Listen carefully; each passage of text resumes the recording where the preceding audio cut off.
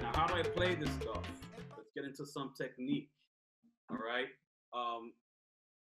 Technique is always a little bit tricky because everyone's hand here in Zoom universe is shaped different, right? Different size, different length, different width. So if I could put everyone's hand here exactly where I hit mine, and we're all gonna get a different sound, right? It's not like a drumstick. And I'm not saying drumming is easy at all. There is technique to drumming. But if I give you a drumstick and you hit a cymbal, it's gonna crash, right? If you take your hand and hit the drum, it might not even make a sound, right? Just how a drummer has to practice and get the sound they want with the sticks, even more so with your hands on the drum, okay? But the good news is there are some starting points and some tips and some places where, okay, this is where you place your hand. This is where you experiment until you find what works for you, all right? Because just how the conga gets played, or you have different rhythms throughout Central, South America, and everywhere, there's different technique and different formulas to generate the sound depending where you go or who teaches you. So we'll start here. Just your open tone. Just to get that sound.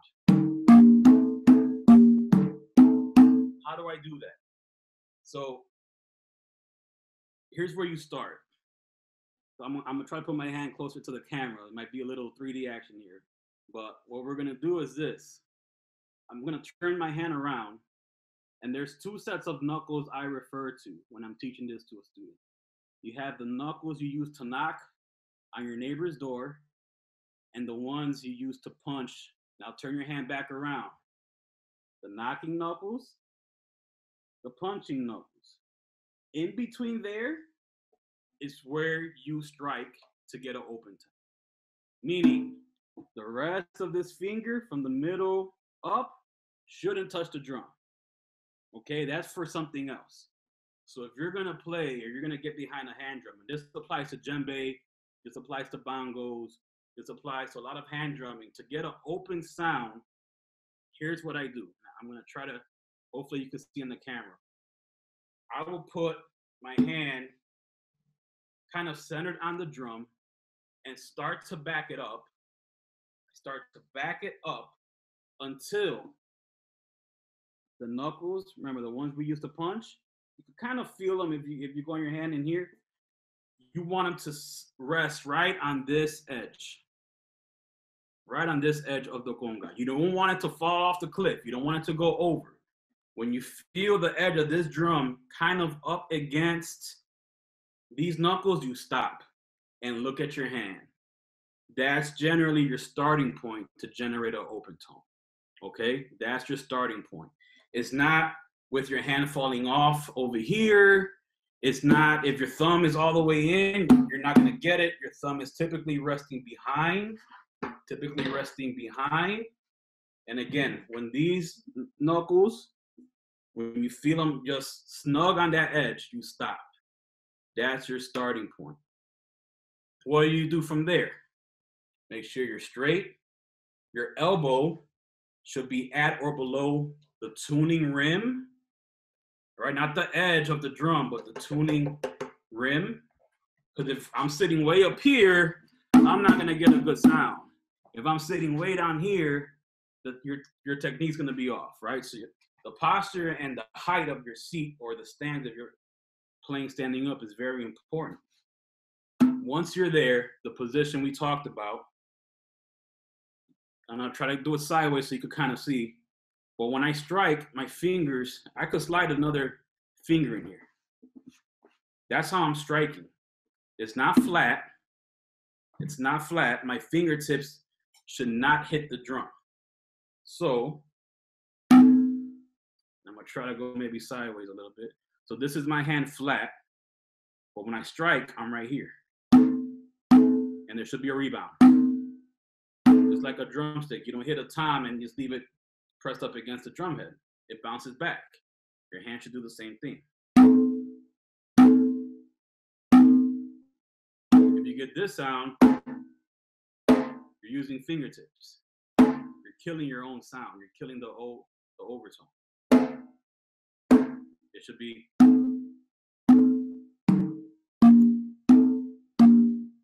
You should hear it kind of float in the air, right? You should hear it ring, open tone. Very important to everything you practice. I'm right-handed, so I have to sometimes work harder on my left, right? Because it just doesn't come out sometimes. And these are called single stroke. This is a very important exercise. Some I practice to this day. Sometimes at maybe a faster tempo, but just sitting and hitting your drum and getting the sound is one of the most underrated things a hand drummer could do. But they feel once I found it, okay, next, and they forget all about it. Always got to come back.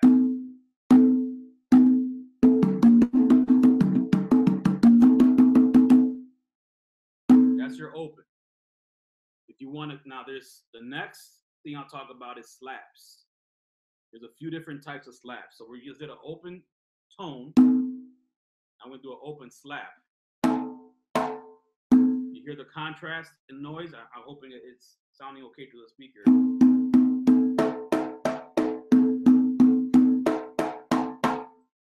How do you get an open slap? Do the opposite of an open tone. Now it's all fingertips.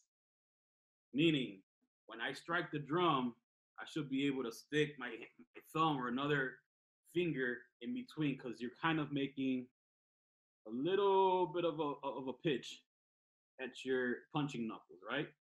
So when you strike the drum, you're leading with the fingertips. You're leading with the fingertips. So it's going to come down, and none of this should strike the drum. It should just be the fingertips for your slaps, okay? Open, again, you're hitting from the middle knuckle to about here.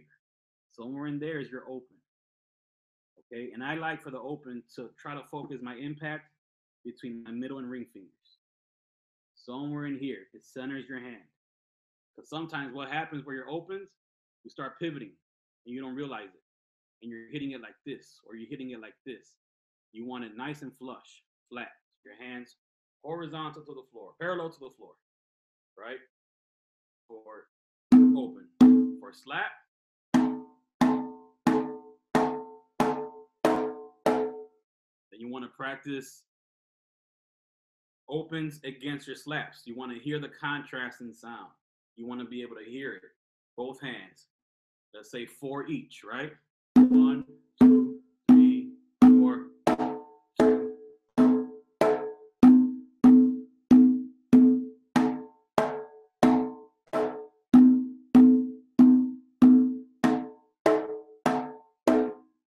Let me tell you, just doing that will probably take a month or 2. Legit, right? To be able to do that on command is not something that if you sit with a teacher, you're going to walk out of there playing. Not going to happen. It takes a while. I mean, my parents can attest, I'll put on a Bears game Sundays with a conga. All 4 quarters. Trying to find it, because it takes a while. And sometimes you find it by accident. But how do you repeat it? How do you make it consistent, right? Because if we're going to play, it's got to be on command. So it's got to be something where I could sit at a drum now, open, got it. Open slaps. Close slaps. The way you play that is, again, the open slap fingertips, but you still get the rebound off the drum, like in the open tone, right? So it's still coming off the drum. A close slap, your hand stays. It doesn't rebound off. So you have open tone, open slap, close slap. Okay?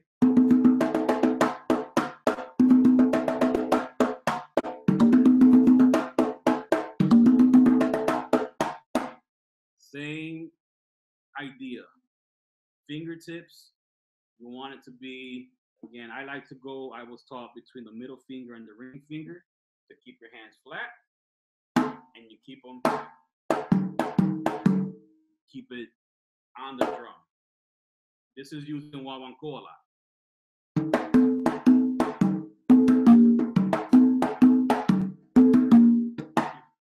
That little shuffle is a close slap.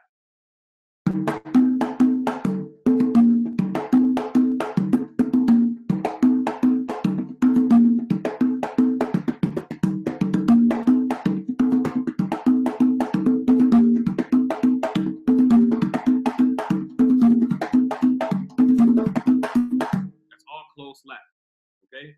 With an open slap, it just sounds too ringy. It's like, for some reason, everyone teaches it as a close slap. So that's one of the exercise patterns I use to teach the close slap, because it's always going to be there.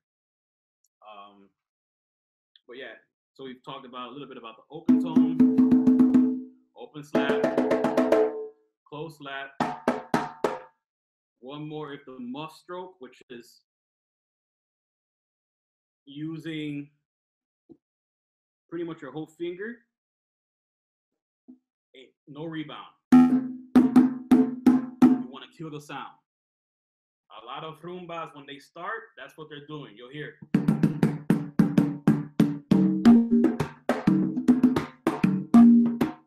Right, that whole intro, it's muff. They're not. They're doing.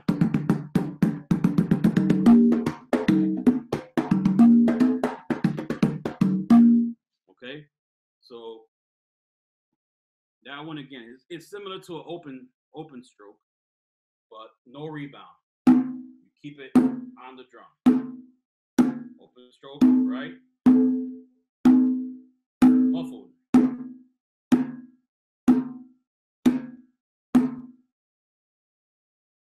All of these come into play when you learn one of the other. Remember I said wawanko is like first or second in the patterns you learn. The other one is tumbao. So it's always either tumbao or wawanko and tumbao. Those are always 1 and 1A. So we'll go through some tumbao right now. And it incorporates opens, it incorporates slaps, okay? And what we haven't talked yet about, which is this motion, heel toe, okay? I'm right-handed, so when I'm playing tumbao, the heel toe is gonna be on my left. You're striking with your dominant hand, okay? When you start it, it's a 2-bar pattern. Even though it kind of repeats, when you put the tumba in, it becomes a 2-bar pattern. And the tumba is always going to be on the 3 side. We'll get to that. But when you incorporate the tumbao, when you go here, it's always on the 3 side. If you're playing traditional son or montuno, okay? But this is, I'm going to play tumbao and then go back and break it down. All right, so 1, 2, 3, 4.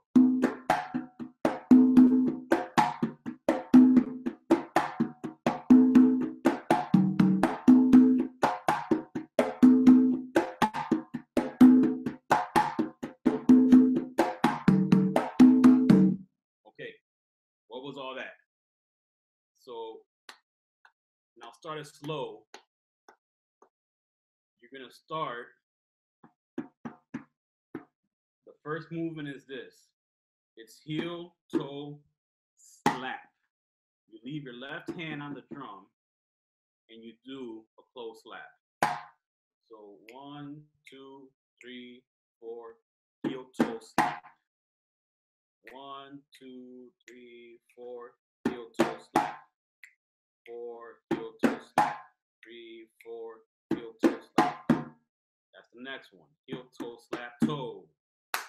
Heel, toe, slap, toe.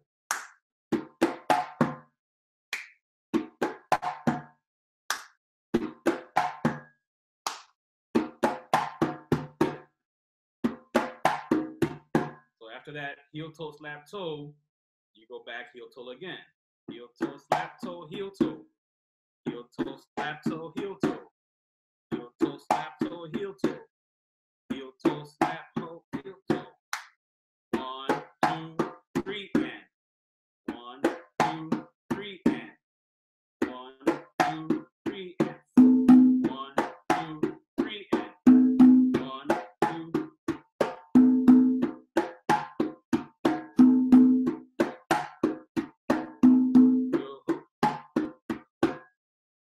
toe, slap, toe, heel, toe.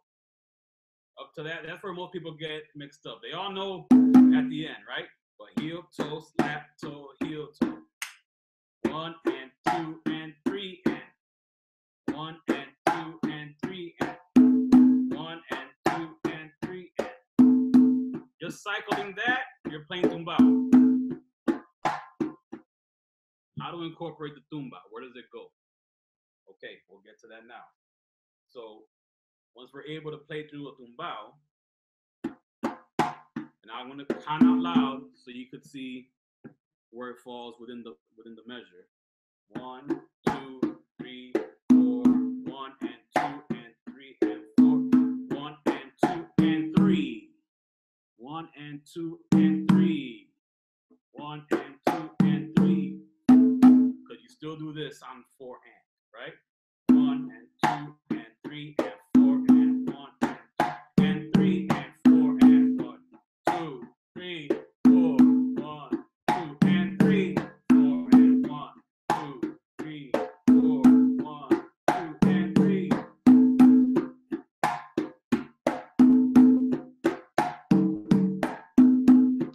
Ba, ba, ba, ba, ba, ba, ba, ba,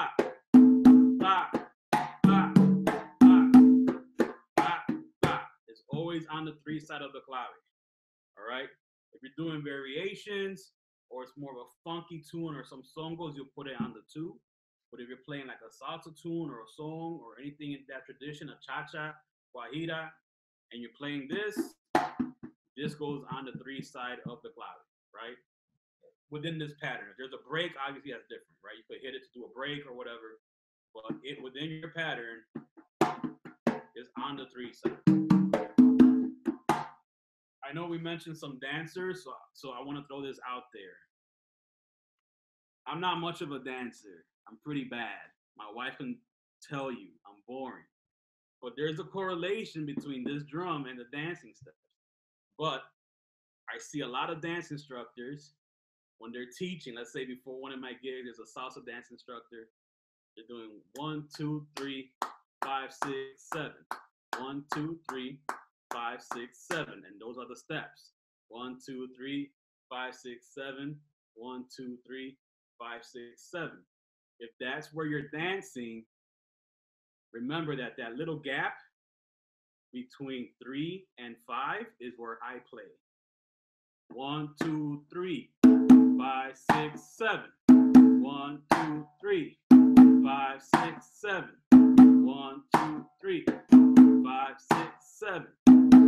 So 1, 2, 3, conga, 5, 6, 7, conga, 1, 2, 3, conga, 5, 6, 7. Okay?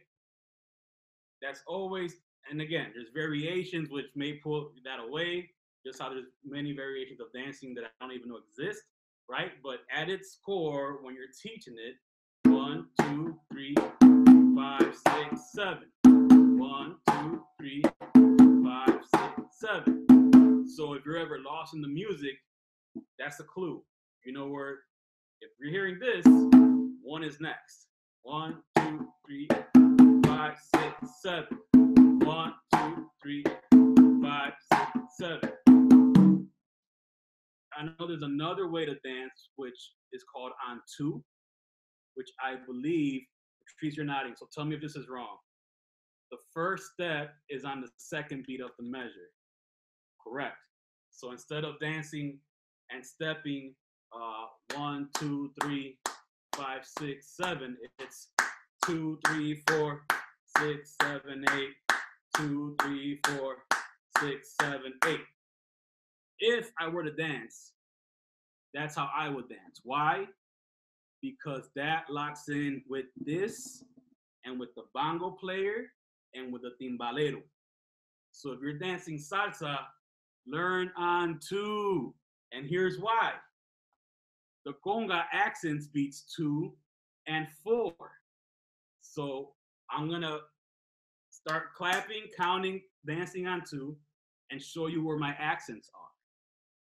So 2, 3, 4, 6, 7, 8. 2, 3, 4, 6, 7, 8. 2, 3, 4, 6, 7, 8. 2, 3, 4, 6, 7, 8. That slap, not only does the conguero accent it, the bongo player accents it, the timbalero, someone's on bell, that is where we lock in. If you're in a percussion, the modern ensemble, which is, let's say, a conguero, a bongo player, timbalero, even a drummer, that beat two in every measure needs to sound like one person, right? So if you have 3 guys on percussion and you're all gonna hit on beat 2, you can't sound like, everyone's got to sound like one punch. 1, 2, 3, 4. 1, 2, 3, no matter what you're playing, right? If you have a timbalero and a bongo player on bell, they're playing 2 different patterns, but that beat 2 needs to sound like there's one bell, and it's got to lock in with the slap of the conga, right? If you're on bell,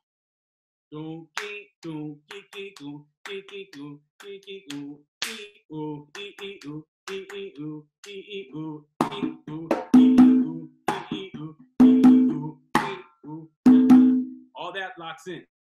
When you're another percussionist, remember, as a percussionist, especially in Latin music, you're playing 8th notes. This is just 8th notes. 1 and 2 and 3 and 4 and 1 and 2. The timbalero is playing 8th notes. The bongo player is playing 8th notes. They gotta lock in, right? You gotta be able to have the ear to hear, you know, the phrasing, how he's playing it, and it's gotta sound like one person playing everything, right? The bells, 2 bells going at the same time, it's gotta sound like one, right? And they gotta lock in with this guy. They gotta lock in with the bass player, because the conga player also, most importantly, has to lock in with the bass player, right? We share some of the same hits, and I set up his pattern. So if we're talking bass real quick, let's say a traditional bass pattern would be 1, 2, 3, 4, boom, boom, boom, boom, boom, boom, boom, boom, boom, boom, boom, boom, boom, boom, boom, boom, so I'm hitting that beat 4 with him. That's gotta lock in. And my beat 2 has to be on point to set up his and. Because he's playing the and of 2 and the downbeat of 4. So we need to set that up. Same with the piano player. He's got to be locked in clave-wise with the bass.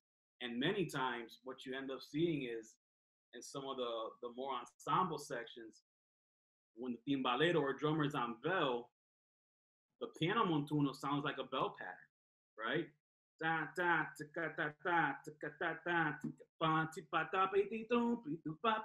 So the piano montuno is almost mimicking what the timbalero is playing on his bell, right? So for them to play together, you got to know the clave, you got to know the feel, right? And all that comes back to playing together, playing as one. Anytime there's a hit, you know, or an accent, it has to be sounding like one person doing it. Right? You don't want the hearing flams on the thing, you know, that's not intended. Everything's got to be,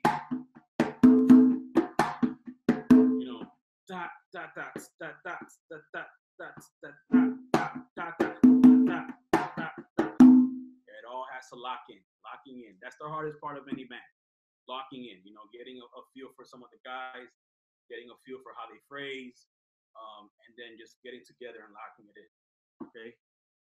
Okay, there's a question from Trevor. Certain notes you tend to tune to on the conga. Does it depend on the genre for you? Great question. I traditionally do try to stay with my tumba around a G, my conga around a C. And if I'm using a third drum, B flat-ish, and I'm not sitting here with a tuner, right? But a quick test for me is, let's say I show up to a gig and let's say they happen to have some congas there, and for whatever reason, I don't have much time to tune. I do Here Comes the Bride. That's the interval I want. Everybody knows, here comes the bride. Here comes the bride. Right? So that's the interval. If you're playing other music, for example, if I'm playing merengue music, yes, tune them higher. In more salsa and Puerto Rican music, C and G work out for me. If I'm playing pop music, I also tune a little higher. Gospel music, I tend to keep it around the C, G, B flat, stuff like that, more contemporary music. But it does depend the genre. Not that you're gonna be wrong if you don't, because there's times you're on a gig where it's Latin and other music. I'm not gonna be tuning to every song, right? So typically around a G, around a C will do the job for you. But that's what and on most recordings that I hear back from congueros I follow and enjoy listening to, that's about the same tuning they use as well. So it's pretty universal to be around a G, around a C. It doesn't have to be exact. Again, I don't tune before every gig, right? But if it sounds, here comes the bride, I'm typically in good shape, okay?